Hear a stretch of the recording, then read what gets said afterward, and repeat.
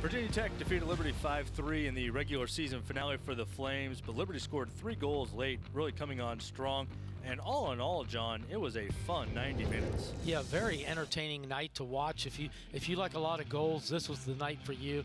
You know, as you mentioned, 5-3 the final score. We're going to take a look at the highlights here, and you know, as you would expect, Virginia Tech got off early, and we take a look at the kickoff right here. Ball going off the upright, J-Rowe able to guide it off of the end line there. A lot of corners taken tonight by Virginia Tech, and here Meredith King gets upended in midfield as Liberty tried to get into the attack early. But early on, it was all Virginia Tech, Kyle, and you know, the numbers show that right there. Handling called on that particular play. Emily Gray with the right-footed finish right there. Freshman Powell with a header. 2-0 right there. And you know, Virginia Tech was really dominating at that point. All the numbers showed that domination. Shots, all in all. Right there, Powell with another goal. Emily Gray with a right-footed finish. Casey Jamison from long range puts one away.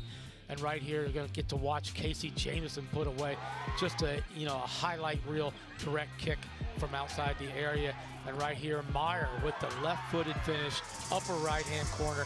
Liberty looked really good in the final part of the match. Coach Wiedemeyer has to be pleased with the way his ladies finished up the contest tonight. Certainly did. That was the first career goal for Meyer, and Jamison with her 4th and 5th goals of the season. As you alluded to, John, the overall numbers certainly favored the Hokies. Yeah, looking at those numbers, you'd wonder how Liberty came out with 3 goals right there, but it's just kind of a good testament for them battling to the end.